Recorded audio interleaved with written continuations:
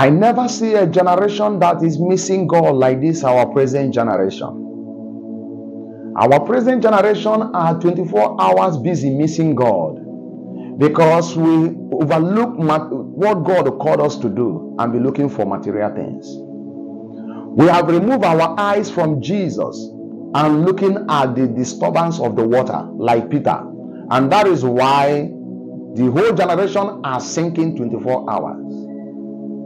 I never see a generation that miss God like this present generation. A generation of bottled waters, generation of olive oil, generation of coconuts, generation of keys.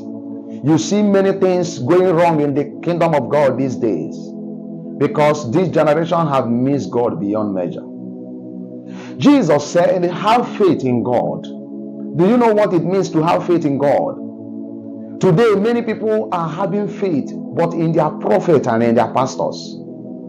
That is why when their prophet and their pastor will not come to church, if they discover that the man of God or woman of God is not around, they will not go to church because they know that nothing is happening without the pastor.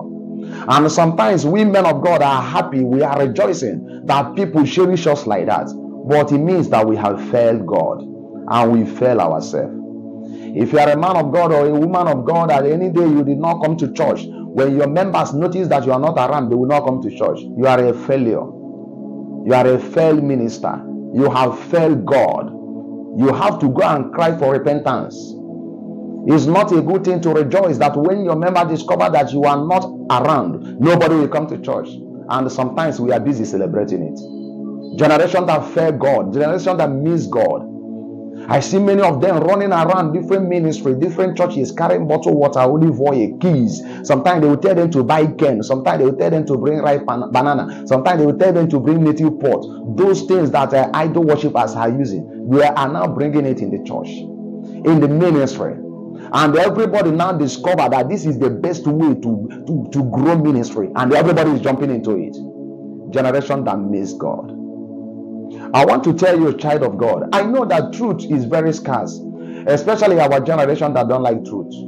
When a man of God start the work of God, telling the people truth, people will run away from him. Maybe people that are supposed to sow good amount of seed, we may not come, but the Lord shall bring them in the name of Jesus. But I want to tell you the truth. Every man of God hearing this word of God, we have a great responsibility. That people are missing God today is because we are the one that devil used to make them to miss God. Because we draw the attention of people to ourselves, not to Jesus anymore.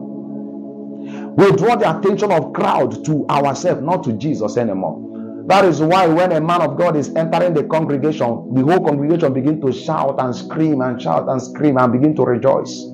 I am not against those things. It's good if truly we are doing it in the name of the Lord. Generation that miss God.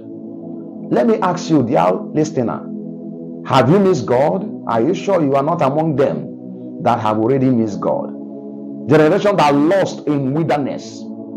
Generation that lost in wilderness. Are you sure you are not among them? What is the purpose of going to church? What is the purpose of going to that particular ministry you are going to? Check very well. To serve God is very, very expensive. And it is good to serve Him more than to serve our belly. God bless you. Don't forget to share this message to many people. Forward it to as many as you can so that we can save life. Let's join hands together to save life and to prepare people for eternity. May the peace of God be with you all. See you next time and bye for now.